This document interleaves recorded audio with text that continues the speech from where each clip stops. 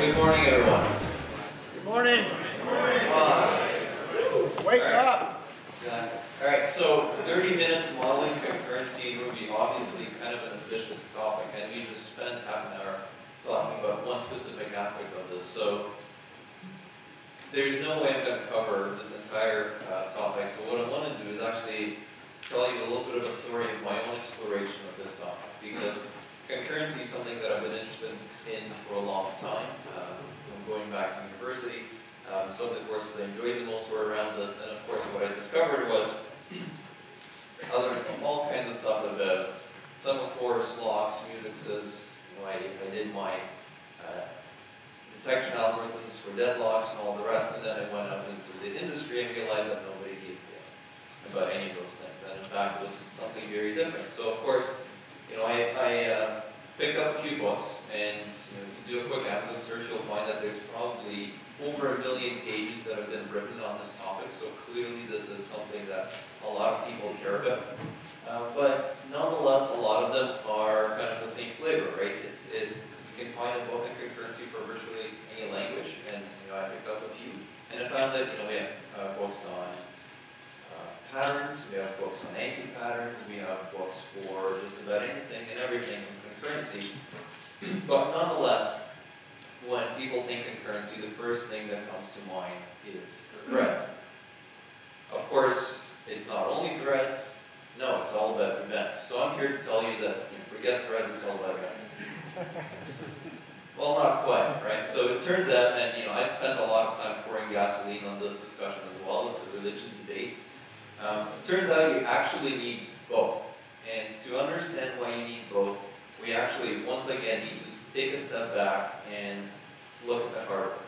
And this is something I didn't appreciate until I actually put all of the software stuff aside and looked at the hardware. So, first of all, here's a very simple architecture of a core, a CPU core today, right? So you have this compute unit, you have a couple of caches, and we'll see why we need those caches. And then there's RAM devices and other I/O devices attached to this thing. So today, in most architectures, these are rough numbers, it takes about 100 nanoseconds to go from the core to the RAM. So if you're trying to pull down an instruction to execute a new code, that'll take 100 nanoseconds. That's pretty quick, but not quick enough. So the reason we started adding all these caches, and in fact, if you get really into this topic, you'll find that there's L1 caches, L2, L3, some even have L4 caches. There are different architectures for how those caches are constructed and how the data is shared between multiple cores and all the rest. So to go to L2, it takes us 7 nanoseconds, which is an order of magnitude or several orders of magnitude better than going to RAM. Going to L1 is about half a nanosecond, right? So that's pretty good. Now, let's do some math.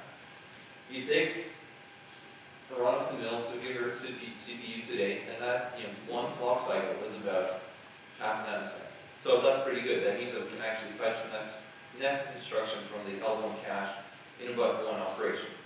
But the converse of that is, anytime you have to go to RAM, and oftentimes you do, you're wasting 2,000 CPU cycles, right?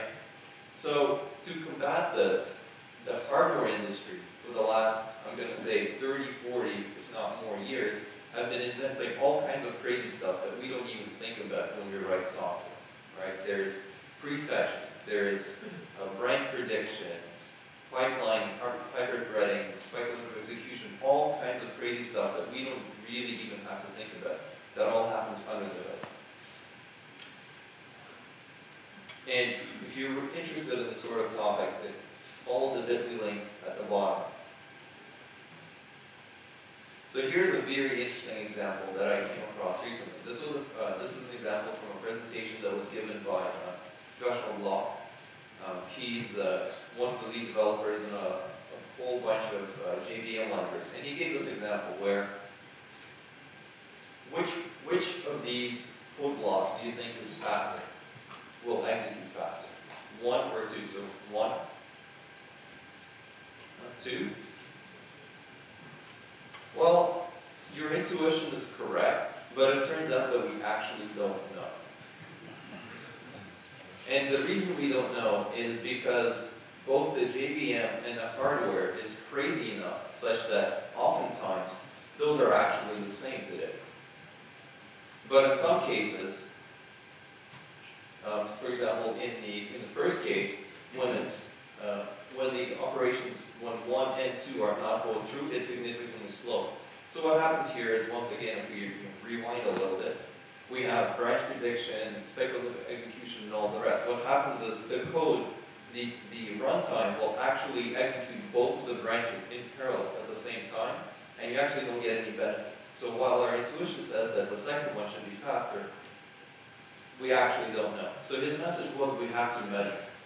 And in order to measure performance today, you actually have to do statistical tests. You don't just run your code once. You actually have to run it 10 times or 100 times. Build a histogram. Look at the histogram. You know, get your error bars and everything. And then, only then can you make some sort of prediction. And that also depends on your hardware, it depends on your JVM version and all the rest. So basically the answer is we don't know. So, coming back, what this means is we have hardware parallelism, right? That's just embedded in the hardware. And in order to make our software run faster, the hardware has to do all kinds of magic tricks, to prefetch instructions, to execute it in parallel, and do all these things. And because of that, we actually have software parallelism. Because of that, we have processes, threads, and events, and I'm not saying those are exclusive or in fact even very different, they're all basically the same thing. How you schedule events, what your event detection algorithm is, or if you have a runtime loop or something else, is a whole different topic entirely, and I'm not going to go into that. What I think is interesting, though, is because we have the software parallelism, what we've done is we basically invented a whole bunch of libraries like pthreads, which we mentioned already, equal, KQ, and all the rest, and we just bolted on all these things to our operating systems, right? So these concepts are not specific to any particular language. They're just there as part of the operating system. And then what we've done is we've taken all those libraries and exposed them to all of our languages. So it is not even the case that when you design the language, you actually actively think about concurrency. These things are basically an afterthought, where we just say, oh yeah, the operating system gives me all this stuff, so here, bind to this library, and off we go. We'll build concurrency stuff. All good. So recently I've been making my way through this book by Bruce Tate, and anybody here read this book? Highly recommend it. Very, very, very good book. Within this book, there's actually a chapter, one of the 7 languages is Ruby. And one of the questions that the author asks Matt in the book is, if you could go back in time, what is the one thing that you would change about the language? Right? And his answer was, well, I would remove the thread and maybe add actors or some other more advanced concurrency features. And of course, the question that you should be asking yourself now is, what the hell is an advanced concurrency feature? Right? Because certainly when I was taught concurrency, nobody even mentioned actor models or anything like that. We were taught threads and all the rest. So what he's implying, though, is sure, we have pthreads, equal, KQ, and all the rest, but there's something missing. There's something in between that we have skipped, and that's that advanced concurrency model. And it turns out there's actually quite a few of these things, right? And this is anything but a complete list. In fact, I could fill this entire slide. There's data flow, Petronets, actor models, and all the rest. Follow that link at the bottom there. There's a very good collection of Wikipedia articles around this topic. In the interest of time, I'm going to focus on just 2. One of them you guys are probably fairly familiar with at this point. The actor model has been kind of going around, and a lot of people have been playing with it. And then there's the calculus and CSP, which I find very interesting, just because it's actually very similar to the actor model, but also significantly different. So, before we get into the specifics, I think the value of a good tool or a model is first in what it enables us to do, right? But also, one thing that's often overlooked is the constraints that a model will expose or impose on us. So an example of that is, a good model will give us something that we can't do before, so maybe it gives us a way to express something, so maybe that's a language feature, such that we can cleanly express it. It can dictate a structure, so think about Rails, for example. The first time you created a Rails app and you had those 15 folders, you were like, what the hell is this for? But then later, once you're 1 year into the development cycle, you're like, okay, it actually made sense. Like, now I know where to put this stuff, and I don't have to re-architect my structure. Whether you actually like the pattern or not is a whole different conversation, but that's an example of what a model can give you. And likewise, it can dictate a style. So for example, functional programming will dictate a style, and that has its benefits and it has its downsides. So those are the things that a model can enable. But likewise, a model can disallow certain behaviors. Right? So for example, it can impose restrictions on the language such that you just cannot make a certain type of mistake. And the best thing about that is somebody can think of what that is, embed it into the language, and then you don't have to think about it because the language will just naturally not permit us to make that mistake. You can implicitly make the right choice, so the next time you choose your concurrency framework, it may be as simple as the right set of defaults. And then finally, as we already mentioned, it can eliminate a whole class of errors. So, the actor model. How many people here are familiar with the actor model or know what it means? Okay, so maybe a half. The actor model, and actually a lot of these concurrency models, date back to the early 70s, which is in itself very interesting to me because there's been very little conversation, it seems, around this stuff outside of the academic community, right? It's only now that this stuff is making it into the kind of software development as we know it in a practical sense. So one of the first papers that was published was in 1973 around just a proposal, the idea around the actor model. And just to be clear, this is not an API or a programming model at this point. This is basically a language and a set of it's mathematical notation that they were after to create a process calculi, as they called it, where you could prove certain things. Stuff like that this program will execute, it will finish, it will deadlock, it will give you certain behaviors. All the things that we complain about when we say it's really hard to test threading or this concurrency code, they were after formal proofs and ways to develop a language that will allow us to actually express all this stuff. Later in 1975, we had the first kind of practical application where somebody took the mathematical notation and put it into something that smelled like something you could write code for. And then since then, there's been literally dozens and dozens of papers around this stuff. Some of the actual languages, the one that most of us are familiar with is probably Erlang, so that dates back to 1986. It wasn't officially released, the first call was released in 1993, but it wasn't until 2003 that we even really heard about it. There is Scala, there is a whole bunch of frameworks that have been built on with this model, so Kalim, this is a good example, and that's on the JVM. It's not a language, it's just a framework that you add on top of the JVM.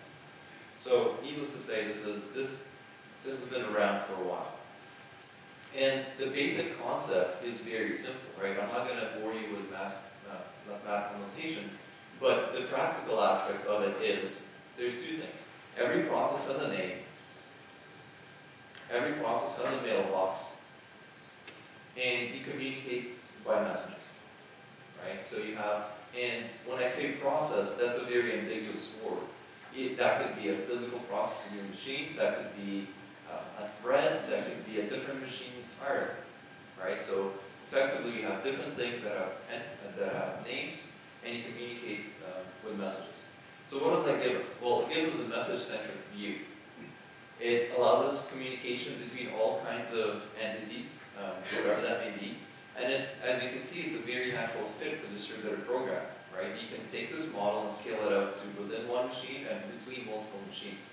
There's nothing in this model that prohibits us from doing so, which in itself is very interesting. That's not something you can do with threads and shared memory by itself.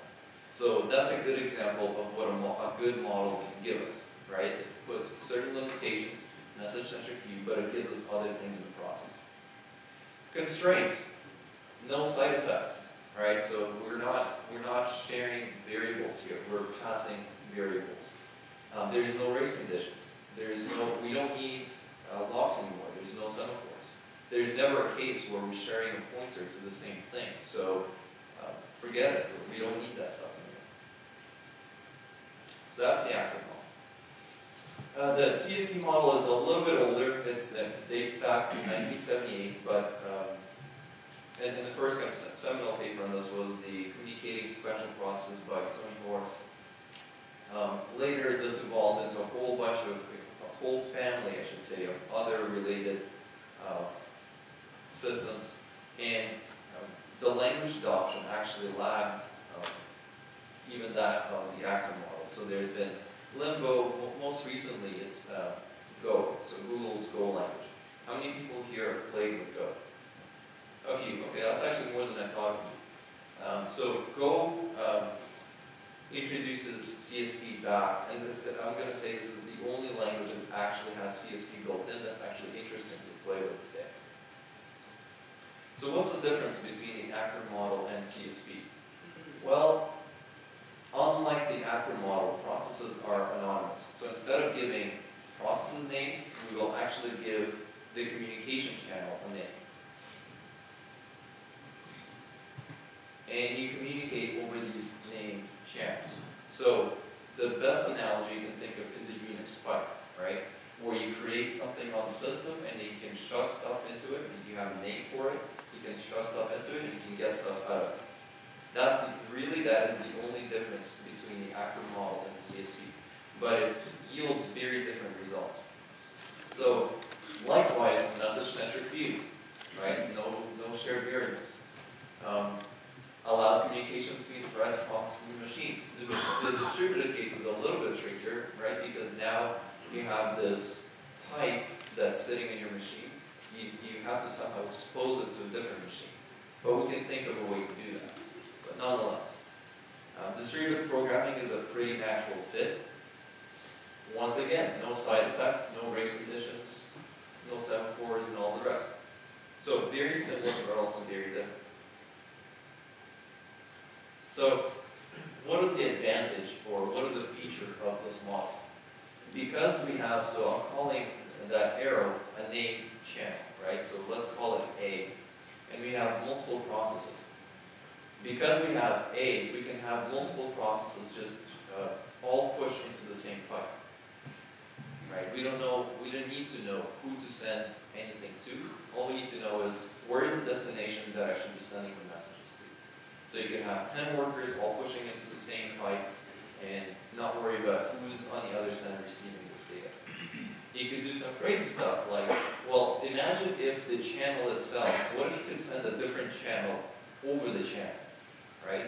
Then I could create this weird scenario where originally we had the blue process talking to the orange process, but then we have this guy at the bottom, and then the blue process sends the channel through which it's communicating with the orange guy to the guy at the bottom and says, hey, I'm talking to this guy, I'm talking to this pipe, take that pipe and talk to it as well.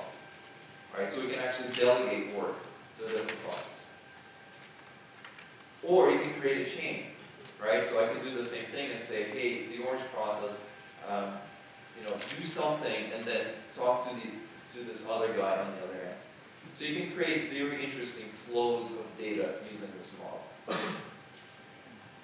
So to explore this, I was playing with Go, I was looking at the source code, trying to really wrap my head around what does this actually mean. Because I find that, at least personally, until I actually write some code, I really don't get it. Until I write a blog post, I really don't get it. So I started basically porting the Go concurrency model onto root. So you can play with this yourself, gem install agent. Let's take a look at an example. So this is the hello world of concurrency world, right? It's the producer-consumer example. What am I doing? I'm declaring a named channel, right? I'm going to call it increment or incr here.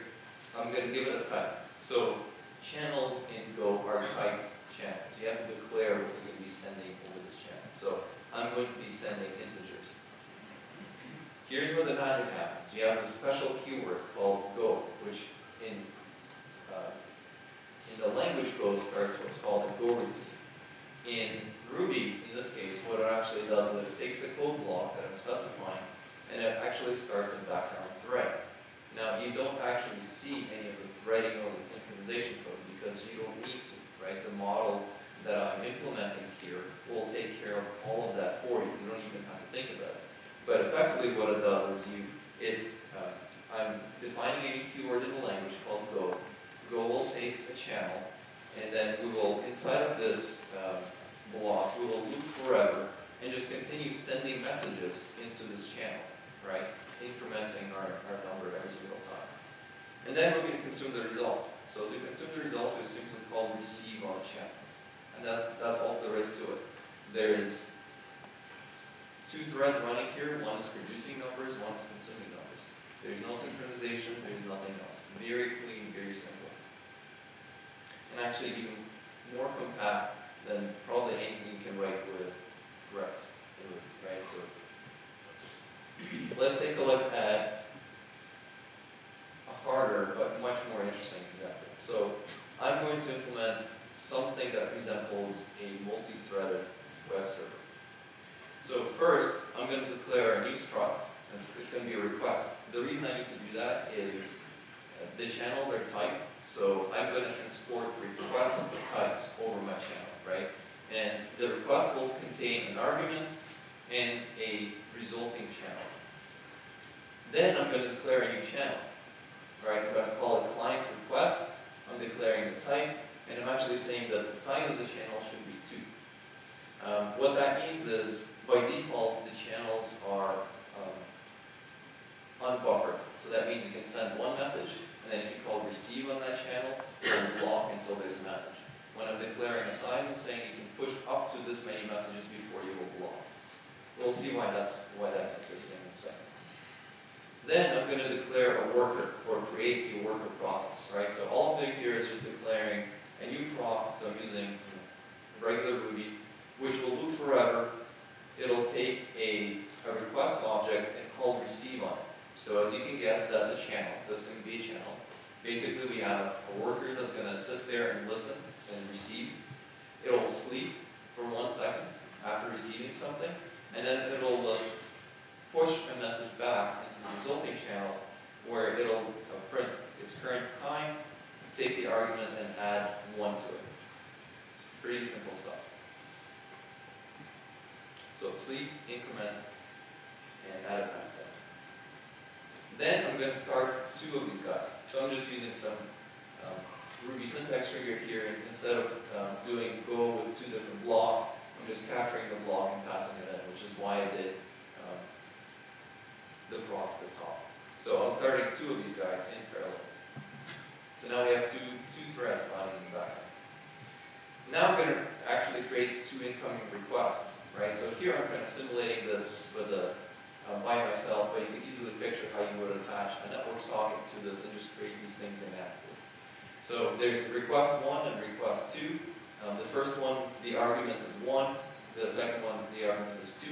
And the second argument to our request object is a channel, a new channel, over which we'll get back the result.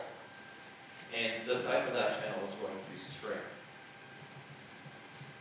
Then what I do is I take my client request channel, right, which is the channel on which the workers are listening. Both of them right now, they're running in the background, and they have both called receive on this channel. So they're both waiting for a message. All I'm doing here is I'm taking the 2 requests that I've created and just shoving them into that queue. And then I call receive, right? And what happens here is, because we have client request channel, which is of size 2, the moment I push both of these requests into this queue, both workers pick up the message, sleep for 1 second, and then print it out. And not surprisingly, if you look at the timestamps that get returned, we see that they both executed at the same time, and we get our results back, which is 2 and 3. So what we've done here is we have a main loop, we have 2 workers, and we have a way to receive messages in a thread-safe way. and there's not a single synchronization point in this code, right? Never in here that I ever declare a join or a wait, or I need to guard for some shared state or anything like that. Much simpler to write, much simpler to reason about, and much easier to test, in fact, because you can detect a lot of these cases. The language does not, or this model just does not permit you to make certain types of mistakes. I can tell you that while I was writing this, I was implementing all of this using threads underneath, and I had a hell of a time trying to debug some of these edge cases. But once I have, it made writing these things very, very easy. So of course the question now is, well, Ruby, so what do we do about all this stuff? We have many different kinds of Rubies. We have JRuby, which doesn't have a global interpreter lock. We have JVM threads, which is great. There's in fact a lot of existing work that's been done in the JVM that's independent of Ruby. There's frameworks like Akka and others, which have already implemented the actor model on top of JVM. So in fact, there has been some work for how do we expose those primitives within JRuby, and I think that's really interesting. I'm yet to see something that is easy to use in kind of a Ruby idiomatic way right now in order to use something like any one of those libraries. You still have to go through a page worth of boiler code Java to get something up and running, which just feels plain wrong. But I think that's a really promising area to explore. So I think JRuby is a great platform to experiment with some of these ideas, these advanced concurrency models. Rubinius is also an interesting one because there's work being done on the Hydra branch to remove the global interpreter lock. Rubinius actually has built-in channels and actor types. So in fact, a lot of the internals of the Rubinius are built around this channel idea. I don't have hands-on experience with it, but it seems like this would be a very natural fit. And in fact, lately Rubinius has been, there's been a lot of talk about using Rubinius for building other languages on top. So I think this is very fertile ground for experimenting with these ideas. And maybe it's an extension to Rubinius, maybe it's a new language entirely. I don't know. That's up to you guys. MacRuby has the Grand Central Dispatch. I kind of see that as halfway there. It makes thread scheduling and all that stuff a little bit easier, but it doesn't expose an actual better concurrency model. So it simplifies it somewhat, but it's not the answer. But I do think that at a certain point we will see MacRuby in iOS. So maybe there's a reason to invest into that ecosystem as well. And I think you could take Grand Central Dispatch and build a higher level API to do something really interesting. And unfortunately, finally, I think the MWRC is kind of the big loser in this race right now because it has a global interpreter lock. There is some talk about the MVM, which is a multi-VM implementation, but that's, as far as I understand, barely at the research phase in Tokyo University. I'm not sure that there's been real work done in terms of getting it into the language, and getting it into the language would be a whole other proposition. I have a feeling that's just not going to happen anytime soon. Maybe there's room for libraries like Agent, like the one I built. Do I use Agent in production today? No, I'm not. Do I think it's actually feasible to use it? I think so. But nonetheless, you wouldn't get the benefits of the multi-core. You would get the benefits of much cleaner code that is testable code and sane code, but you wouldn't get the multi-core aspect of it. So that's not as good. But of course, I don't think we should limit ourselves to Ruby. I think in order to really understand what these advanced concurrency models are, I would encourage everybody to actually go beyond Ruby at this point and explore some other possibilities. So, I've had a lot of fun working with these languages. I/O is a fun language. It takes, it's a weekend project for you guys, honestly, because it's a prototype-based language, very similar to, if you've done JavaScript, you're familiar with that concept. You can read the entire documentation in about 2 hours. It has some very interesting primitives built in around the actor model, so I would encourage you guys to play with it. There's Go, of course, which some of you have already picked up. I would encourage you to look at Go routines and just work through the examples there. In fact, I've taken the examples from Go, put them into Agent, and basically re-implemented all of them in Ruby as well. That was my way of learning all of those concepts. So you can pull up the repo, you can look at the Go code, the Ruby code side by side, and just play with it. Look under the hood, look how it's implemented. Scala, very popular nowadays. Clojure has some interesting concepts, functional language, transactional memory, all of these kinds of things. So I think, before we make any sort of advances in the Ruby ecosystem, we really need to understand what's happening elsewhere. Because there's trade-offs to every model, you need to find out what works for you first. So in summary, there's hardware parallelism. It's not about threads versus events. And as I've said, I've poured enough gasoline on that topic myself. So it's not one or the other. You need all of them. You need pthreads, you need equal, you need KQ, and all the rest. But what we're missing right now is that extra tier, which is the actor model, CSP, and all the rest. And I think that's where we should invest our time. I don't think threads and events are the right API to build concurrent programs in the future. I think it exposes a language that is error-prone, that is easy to screw up in, and easy to maim yourself on, basically. So we need something better. There's a couple of blog posts that I've put up around this topic as I've been exploring this stuff. I would really encourage you guys to go out and follow some of the links in this presentation. I think it's a very important topic for us moving forward. And then finally, do take a look at Agent, play with it, see if it makes sense. The specs are actually, there's examples embedded, and I would encourage you to look at the specs because they actually talk about all the, I specifically specify all the behaviors that the Go routines should give you, and you can walk through those and kind of wrap your head around what this all means. So that's it. I don't know if I have time for questions. A few minutes. If you have shared resources, it seems like those who would solve the problem still need to have these. So the question is, if you have shared resources, Go wouldn't solve that problem. You still need to share them. Right. So the constraint that this model places on you is you communicate with messages, right? So instead of passing a pointer, there's never a point where two entities, whatever that entity is, a process or a thread, the model basically disallows that two entities to have access to the same resource at the same time.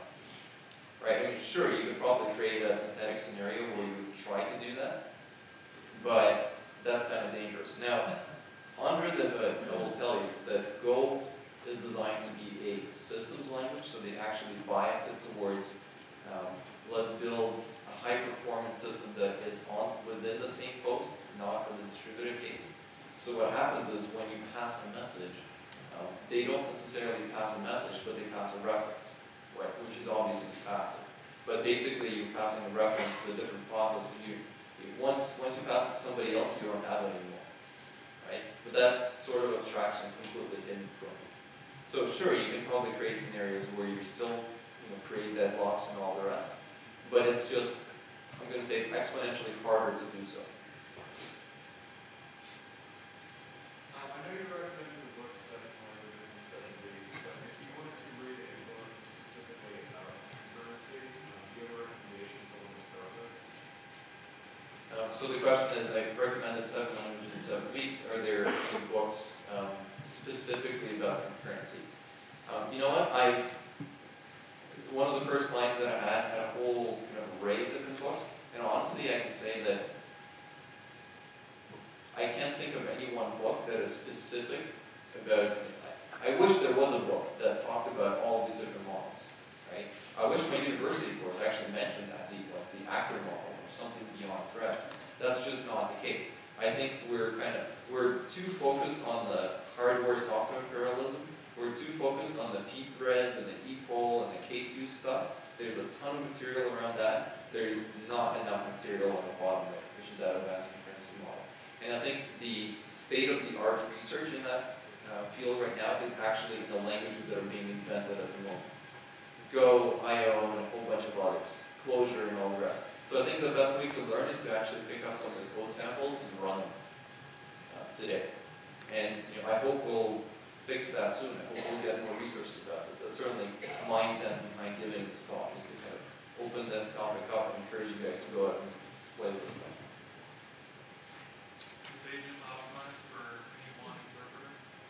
Is agent optimized for any one interpreter?